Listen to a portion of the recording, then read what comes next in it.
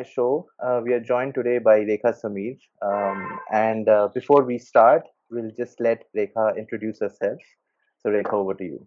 So I'm from originally from India. I was born and brought up in Bombay. Had a totally different career because my parents are Indian and didn't believe in putting money down on an art education. And obviously went through the usual hoops of being married and being a mother and jumped all those hoops and then somehow ended up in England. And over here, because I've always wanted to be an artist, I joined up a foundation course. And this foundation course was so good that it offered me a place to study in St. Martin's, which is a very famous college in London. And I've done my undergrad and master's. And for the past 10, 15 years, I've had a very rich practice of being an artist and a curator. And I work all over the world. So, and I'm just to talk about me being an artist. I'm a conceptual, site-specific artist. A lot of my work comes from the idea, which is what St. Martin's is all about, concept. So that's how I have been working for these past so many years. All right. Thank you, Rekha, for that introduction. Today's episode, we are going to be primarily talking about two things. One is more about the education factor in terms of how important is getting a degree for an artist. Does degree really play a role, not only in terms of learning skill sets, but also in terms of being able to market yourself in the art circuit? Okay, that's a good question because I have met a lot of artists who are self taught. But I will go with my own experience. What going to art college in England? I mean, the emphasis is in England because I've been to art college in Singapore, and I'm comparing Asia with Europe. So within an art college education in Europe, what happens is you are forced to, made to think critically. The whole education is about learning to articulate yourself. First of all, learning to articulate yourself, your thoughts. Second is learning to transfer that language, that descriptive language, into an art object. And within this art college context, you're also learned to look at your own work and look at your own ideas critically.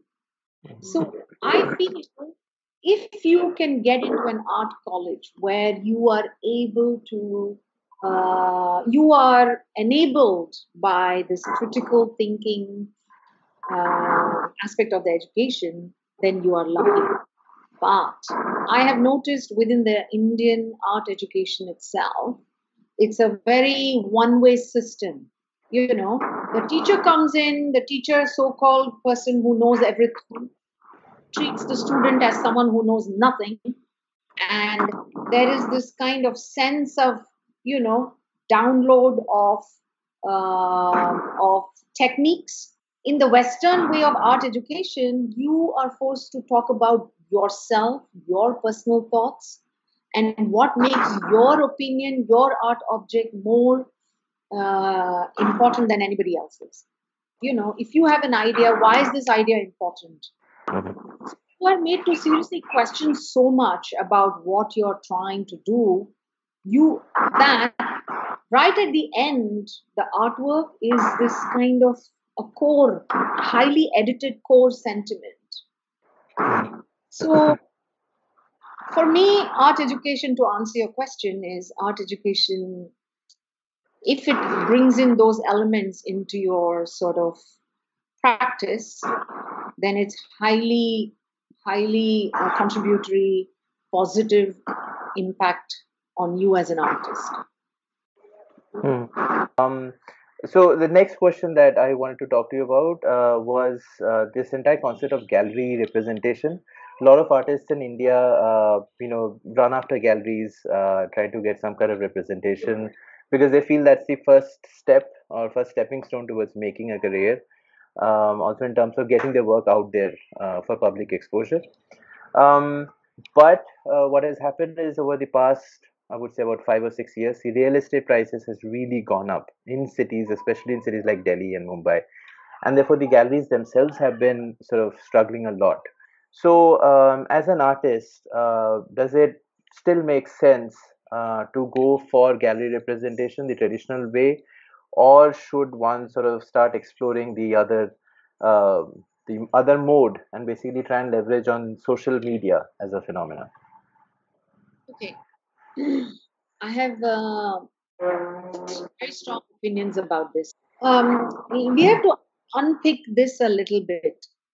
First aspect is, do you need a gallery to make you successful? No, you don't need a gallery to make you successful. The gallery is only going to ride on your wave. The gallery is piggybacking on what you do to make money. A lot of galleries are these kind of are starting to dictate who is going to be successful, what the market is going to sort of, they are deciding, these gallery owners who are not artists themselves are Mhm. deciding what kind of art should be made and how this art and what kind of audience should be exposed to this kind of art. Mhm. So I have always taken control of my work. I decide, and I have always been a populist in the sense I want my work to be seen not by traditional audience. So Mhm. for me, I think if you are an artist, you are studying art. I would take the initiative. And guess what happens? This is the initial stage. Once you establish yourself and you are confident about your art, what you say, they will come to you and say, I like what you're saying. They will not try to say that you have to do what I say. Right. So I hope that answered your question and it didn't sort of go off in a tandem. Yeah, it again very insightful. So thank you, Rekha. Thank you for answering those questions. They are always going to be very helpful to the young artists who are out there looking for this kind of content. So thank you again for spending time with us. Yeah, welcome. And I just always want to say that, everybody who's studying art, just remember this that um, it is your opinion, your unique kind of comment on what's happening around you. It's, I mean, I am a contemporary artist. I am going to talk and comment and make art about contemporary issues. Mhm. So if you try to do something to impress others, or if your work is going to be about something you think is going to impress others, it's never going to work. So art has to be truly personal. Mhm. So do not lose that in all this sort of commercial success, market, art. Don't lose that. So good luck with your interviews, Nilanjan. This is a great project, I think, and looking forward to going through more interviews and hearing other artists. Absolutely. Thank you so much, Rekha. Thank you.